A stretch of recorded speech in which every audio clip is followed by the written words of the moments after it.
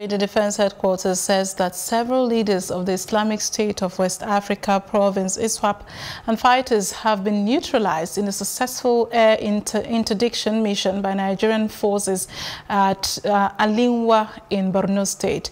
The Acting Director, Defense Media Operations Brigadier General Bernard Onyuko, disclosed this in a statement on Thursday in Abuja.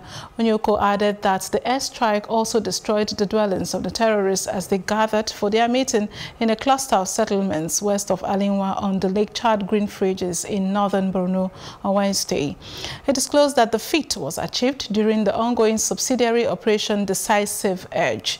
According to him, the airstrike was executed on the heels of impeccable intelligence reports indicating that some top ISWAP commanders with their fighters and designated suicide bombers had assembled at the location for the meetings.